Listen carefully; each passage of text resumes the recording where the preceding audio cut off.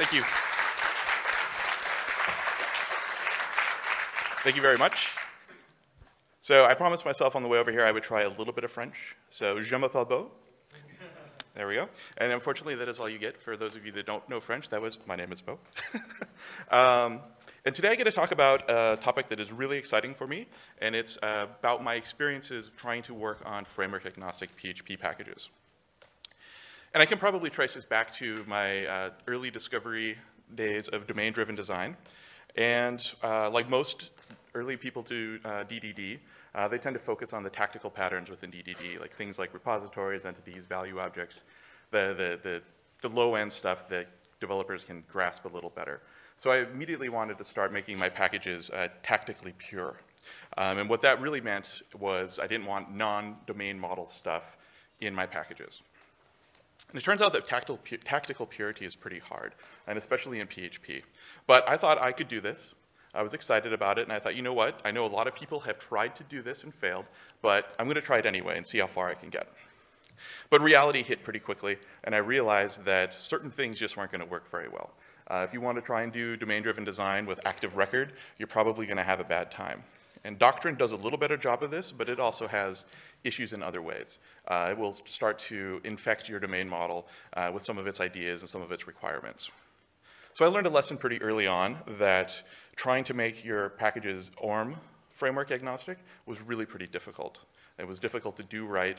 I worked myself into some really big messes by trying to do it. So I decided that I needed to make some compromises in a few places, and it's been a little better since then. So I still try to do as much as I can to make the domain model itself agnostic of the underlying ORM or whatever it is I need to use, but I find that it's easier sometimes to make some compromises because getting it perfect is really difficult. It wasn't long after I started doing DDD that I started shopping around for a new framework, as all of the code that I was using was my old framework, old PHP 4 days. So I started looking around, and I liked Symfony too. But there was one thing I didn't really like about it, and it actually kept me from trying Symfony for about 6 months, and that was bundles. Bundles were my first real experience with modern PHP packages, and I really didn't like them. They were based on conventions, or at least at the time for a newbie, when you looked at them, it looked like they were based on conventions. They looked very complicated. There were a lot of things that I didn't understand why a bundle needed it. And overall, it made my app feel like it was going to be too much of a Symfony application. And that's because it felt like there was going to be too much noise around my actual classes. The stuff that was important to me that I was worried about had a bunch of Symfony stuff all around it, and I really didn't like that. And that's really when I first started hearing people talking about this idea of making framework-agnostic packages and figuring out what goes in bundles and framework integration type packages versus what goes in your domain model packages.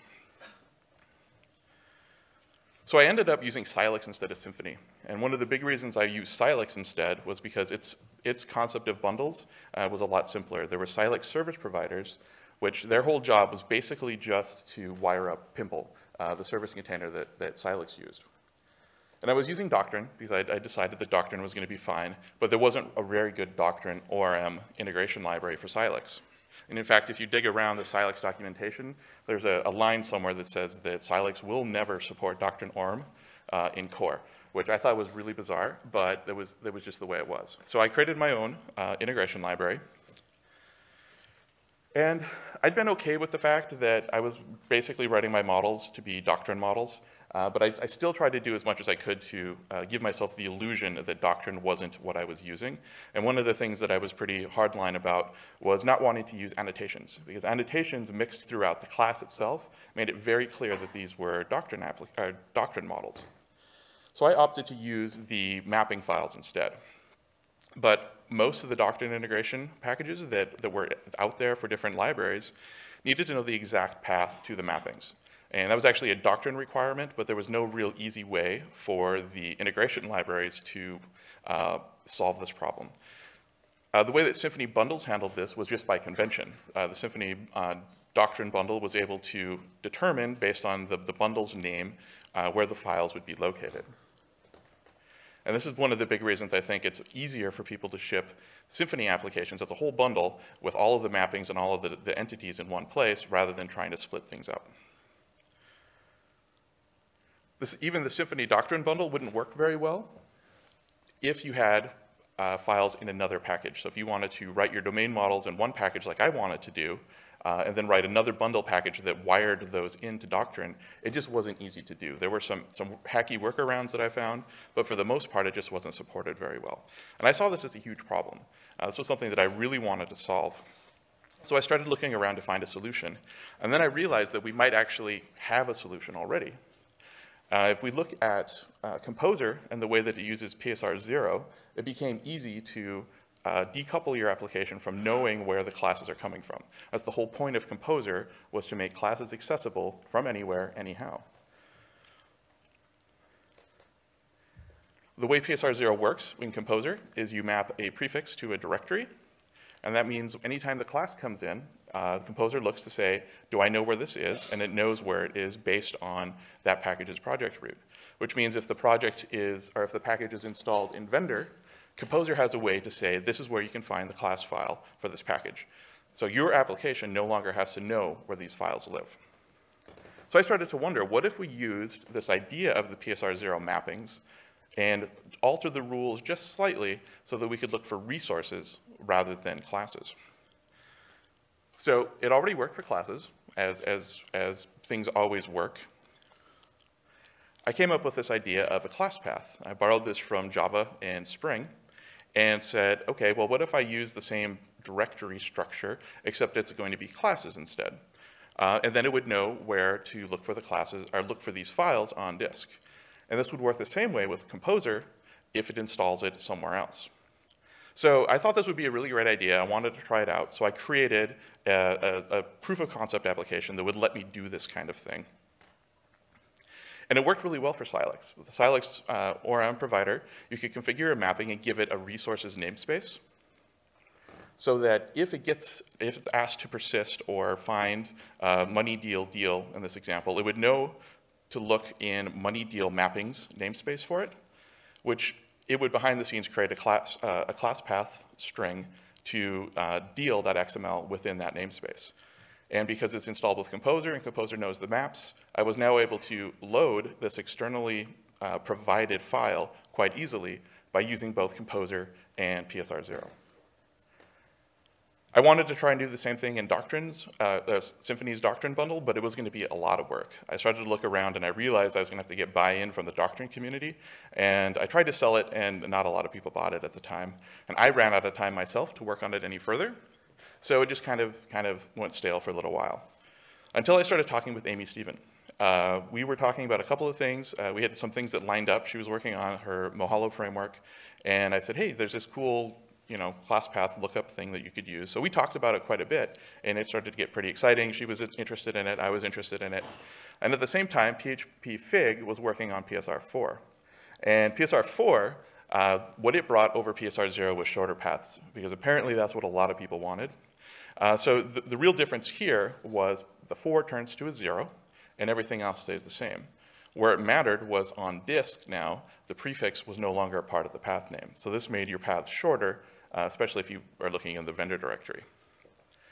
Now, I actually prefer the one-to-one mapping for classes. So I'm not a huge fan of PSR4 shortening the classes, but I did see something that was maybe interesting for my other interests. I thought, well, we could just create another map for PSR4 and put it in something like resources. Because I never really liked the idea of having to look in the source directory for these other non-source type files. So I thought PSR4 could actually be a really cool way to do this. It will also mean that things would look a little more natural. So you could have your source code in source, you could have resources with a top-level file called mappings, and it would be really easy to get those. And again, it would still work with Composer just fine. So I actually proposed this idea to Fig, and I was really excited about it. I clicked send, and nobody wrote anything at all for like a week, maybe 2 weeks. And I was like, all right, nobody likes this idea. But then Bernard picked it up. How many people were at Bernard's Pooley workshop today? Okay, a couple of people. So he got really excited about the idea, and apparently he had also been thinking about these same sorts of things in Symfony community. And putting these things together, he ended up creating a project called Pooley.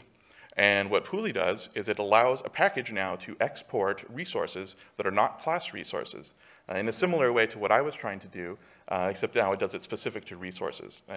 There were people who didn't like the idea that I was reusing class namespaces for file resolution, so this gets around that by making it a completely separate issue. But this makes it now possible for people to export things that you weren't able to export before very easily, like translations, mapping files for doctrine, templates for twig or place or whatever you happen to be using. So Puli, I think, is going to be very important for people as we start moving more into people wanting to create framework agnostic packages. I'd like to talk about controllers for a minute. Controllers have many names and can mean many things to many people. If you talk about people like doing ADR, their actions. If you talk about hexagonal architecture, it might be ports and adapters. It fits in there somewhere. If you're just doing plain old MVC, of course, it's the controller and model view controller. But what I'm talking about when I'm talking about controllers is whatever piece, whatever you happen to name it, that translate the HTTP messages to and from your business logic. And traditionally, these have been things that have been in the glue layers within the integration packages. So Symfony bundles ship with controllers. Laravel packages ship with controllers. All of these different bundle mechanisms, all of these different glue frameworks have a way to ship controllers. But some of these frameworks also support controllers as services. Symfony is one of those. So if you create Symfony controllers as services, you're now able to move those controllers between frameworks. You could write a Symfony controller as a service and use it in Symfony, Symfony full stack as easily as you can use it in Drupal or Laravel or Silex. If we take it the next step, PSR7 controllers, if you write those with service, as a service in mind, you can now move your controller pretty much anywhere. And in the future, hopefully, you'll be able to move it everywhere. Symfony and Laravel and Drupal all already have the PSR7 bridge in place. So people using Symfony right now or Drupal right now can start using PSR7 controllers as a service, and you can start writing code that can be moved between any framework pretty easily. There's one application that I've seen called Glide. It's an on-demand image manipulation library. And Glide itself I would consider to be almost an HTTP application on its own. So it's more than just a controller. It actually offers a bunch of additional functionality. I've used it. It's pretty awesome. But the problem was it is glued to Laravel. I happened to be building a Laravel application at the time, so that was all right. But there really wasn't a good reason why it had to be glued to Laravel. If you looked at the code base, you would see that the only things that it was doing with Laravel was wiring up the container. It wasn't doing a whole lot else. So when Glide started to move in the direction of 1.0, Jonathan Rennick decided to pursue the idea of making it based on PSR7. I think initially he was thinking, let's go with, leave Laravel and go to Symfony. And that way it would be usable across any Symfony application. But if he took it to the next level, he would be able to make it usable across any application. And after 2 days of exploring this and looking at this, he realized that this was going to be the future. He knew that his application now wouldn't be tied just to Laravel. It wouldn't be tied just to the Symfony ecosystem. He could now ship Glide 1.0 and have it work with anything. It could work with any of the existing applications or frameworks that use PSR7 Bridge, and it would also work with any of the upcoming PSR7 compatible frameworks like Slim3, Zend Expressive, anything along those lines. It'll all just work. Now anybody can use Glide, which is pretty amazing. If you want to learn more about Glide, Jonathan's giving a talk on it tomorrow morning, so you can see what this application, this framework agnostic application, is going to look like. Is Glide 3 out, or Glide 1 out now? Not yet? Not officially. He's actually down here, so it's not officially out, but there are releases and it's in progress. People are using 1.0. Yeah. So it is actually something there that people can start playing with. So if you want to see what PSR7 applications look like, you can take a look at Glide and learn more about it tomorrow. So one of the things that I've struggled with this framework agnostic idea is struggling with the purist in me, wanting the pure domain model with the pragmatist of actually wanting to ship code. Because I've spent a lot of time trying to write framework agnostic code that just got dusty on a shelf, that never went anywhere because I never finished it. So there's a lot of things that I try to keep in mind when I look at trying to write framework agnostic code. One of them is if it's closed source. If it's never going to see the light of day, by anybody else, it's probably not something that needs to be framework agnostic. Because the chances that some little application that I'm writing just for fun needing to change frameworks is pretty minimal. So if you're experimenting, that's great, but if you're not, and you're thinking you're needing to do this just because everyone else is doing it, I wouldn't say that's probably a good reason to do so. So definitely make sure that you ask yourself, will anyone else reuse this? If not, probably don't do it. And also ask yourself if you're ever actually likely, or any of your users are ever actually likely to change frameworks. Oftentimes they aren't. People can spend a lot of time using this as a reason to write framework agnostic controllers, for example, but if that controller is never ever really going to be moved, you might be wasting time spending effort making that a possibility. Open source is where this actually might make more of a difference, because in the case of open source, you have a lot of potential users, users you don't even know potentially, and they may be using a lot of different frameworks. So where framework agnostic packages is really going to make the most sense is probably for open source projects. So if there were some tips for writing framework agnostic packages, I would say make sure you consider your goals to see if you even need to make it framework agnostic. I think this is really important for people to do, especially people like me who tends to lean in the direction of going this way anyway. Not everything needs to be framework agnostic. A lot of things can be, a lot of things should be, but definitely make sure that you're not going to be wasting your time or your client's time or your company's time. If you haven't done this before, I would suggest starting simple. One of the first things that I did when I started to experiment with Symfony was to take a bundle and start moving classes outside of the bundle, so I could at least make them look like my own. So I moved the entities into a namespace that made sense, not just under the bundle's namespace itself. So definitely start small. You can do these things piece by piece, and you can make sure that things aren't breaking as you go as well. Definitely try Pulley. If you haven't run into this problem before, you probably don't know you need it. I think that where we need to get the most buy-in is from library vendors. Library vendors like Twig needs to have a Pulley loader. Doctrine needs to buy into it so that we can get Doctrine loading external mappings, translation libraries. So if you manage a library or maintain a library or use a library, these are good candidates for trying to get integrated into Pulley. I think the most important thing for me is if you're writing stuff into a bundle right now, if you're actually contributing code to a bundle that should be considered like a glue package instead of actually writing your application there, think about that code. Is that code that you're writing, does it rely on the framework itself? If it doesn't, that's probably a good indication that that code could probably live elsewhere. You could pull that code out, put it in its own package, and then other people can build a glue package around it for whatever framework they need it in. But if you build this into the bundle itself or into the glue package, that code's locked in there. Nobody's going to be able to get to it anymore. The best example I have of that is, it may have changed now, but it was several years ago. I was looking for a Gravatar package. Gravatar is a pretty reasonably simple thing, but there was a Symfony bundle for it. And I'm like, great, I'll go look at the Symfony bundle. I want to see what they're using behind the scenes to integrate with Gravatar. But they hadn't done that. They'd actually written a little tiny one-file class that did all of the Gravatar integration and put it inside this huge bundle. And I didn't want that. I was actually using Silex at the time, so I wanted just the Gravatar part, but I couldn't do that without getting everything else within the bundle. So I went to packages. Packages was still pretty new at the time. Like, all right, Gravatar, search for Gravatar. Oh, there's a Silex service provider already. So I'm like, cool. Open up the Silex service provider and look to see what the dependencies were. And their dependency was on the Symfony Gravatar bundle I was just looking at. And I looked at the code, and it literally just used that one class to provide the service. And by using that, or by requiring that package now, I brought in the Symfony dependency injection component, the configuration component, a bunch of other things, because this Silex service provider required a Symfony service, or a Symfony bundle that required a bunch of other things that Silex wasn't even using because it wasn't a Symfony application. So this is the kind of thing where this person probably just wrote it really quickly. And they just had a few things. They had some like Twig views helpers they wanted in there that were specific to Symfony. It was really easy for them to do it that way.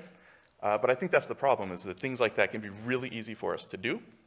And we don't always think about, what if other people want to use this code? So I think there's a lot of code out there like this. And I just think that as a community, we can look at these places and start extracting those bits out into their own packages. This was really tough for me, but realizing that it can be difficult, especially at the domain model layer, to keep your domain model from being influenced by your ORM. It's best if you just accept that and just pick whatever you're using and do as much as you can to keep it out, but realize that there's some things that you're just not going to be able to change. I solved this problem by writing my own ORM for one of my projects, but that doesn't solve the problem. I'm now tied to my own framework, so I've really lied to myself in that case. But it is best to just realize that sometimes, especially at the persistence layers, it can be difficult to chase out all of these sorts of things. Container configuration is hard, and by this I mean if you look at the Symfony Doctrine bundle versus the Silex service provider for Doctrine, you'll see that there's a lot of duplicated code, but it's radically different. It's because Symfony's dependency injection container is very different than Pimple. Pimple is very simple. So you'll see this a lot, especially with the more complex applications like Doctrine, or complex libraries like Doctrine, that you'll just have a lot of duplicated things. It's doing exactly the same thing, but in slightly different ways, and there's just no way around that. There have been a couple of people who have proposed container configuration extensions or container configuration ideas to PHP Fig, and each time it just comes back as no, because it's going to be a really hard problem to solve. Maybe it will happen someday, but it's not likely to happen anytime soon. So there is still a need for glue packages, and most of what those glue packages should be doing probably is wiring up the service container for whatever framework you're trying to connect it to. What you could do if you do something with containers is use container interop, but this should only be done if you absolutely need to have service locator. I'm by no means advocating usage of service locator, but if you do have a service locator or need a service locator for whatever reason, and you understand why you're using it, I would suggest taking a look at this project. It's called Container Interop, and it's the precursor to PSR 11, which is currently in draft status. So if anyone has a need for this, definitely use it. I think there are implementations of Container Interop for pretty much every container out there that I've ever heard of. So definitely take a look if you haven't looked at it yet.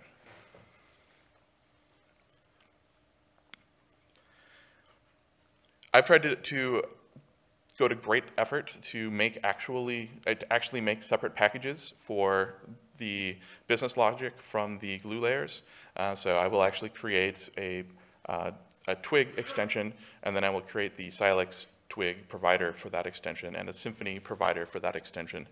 I think that this is pretty important for people to do because the alternative to that is what people generally do, because it's easier, is to only require the extension points as a dev dependency and then suggest those dev dependencies as an actual dependency. And this is pretty weak, because this means that you don't take any advantage over what Composer can be doing for you. For example, if you require a specific version of Symfony, and you have your package that required dev a certain version of Symfony, you can't enforce that requirement on your users anymore. So they could technically use your package with a completely different version of Symfony that isn't supported because you have suggested it as opposed to actually required it. So definitely, if you can, create separate packages. And it's not always the most easy thing to do. So what a lot of bigger projects have done is still worked with a big package, with a big repository, and then create subsplits, or subtree splits of the components. So for example, Symfony, and I think Illuminate has these as well. Laravel Framework is actually Illuminate components, where one big repository has all of the code, and there's one master project like Symfony or Laravel Framework that replaces all of the subtree splits. So this gives you the benefit of being able to do all of the code in one repository, so you can do integration testing, all the testing across the entire code base, but still give people the ability to install parts of your project or parts of your application without having to get the whole thing. So you trade the simplicity for being able to work within one repository with the complexity of having to manage and maintain subtree splits, which is not an insubstantial thing. That unless you're Symfony and can actually afford to write your own solution, you have to use something that I wrote to actually do this, which has bugs in it. And if anyone has ever seen Taylor Otwell talking about Illuminate's split process, I think it takes 2 hours per split now. and this is due to bugs in the underlying get subtree command. There's just no way around it. So it is something that if you do decide to do this, you have to be aware that you have to build a process around it, which can be not a lot of fun. And finally, I'd say experiment. That's what I did for a very long time. I'm still doing this. Try to push the boundaries of what you can do with your domain model. Try to figure out what sort of cool things you can do to make your code less dependent on the framework that you're using. It gives you an opportunity to potentially get more users from other frameworks. It gives you the opportunity to design things differently. Your design can actually become better if you start relying on your own application instead of letting the framework do everything for you. So definitely experiment, see what you can do with it. And if you want to learn more about Glide, you can see Jonathan's talk tomorrow. Jonathan also has another talk tomorrow, Framework Agnostic for the Win, which will probably be very similar to this one, but cover slightly different ground. Okay, and that's it for now. I think I probably have some time for some questions, if anyone has questions.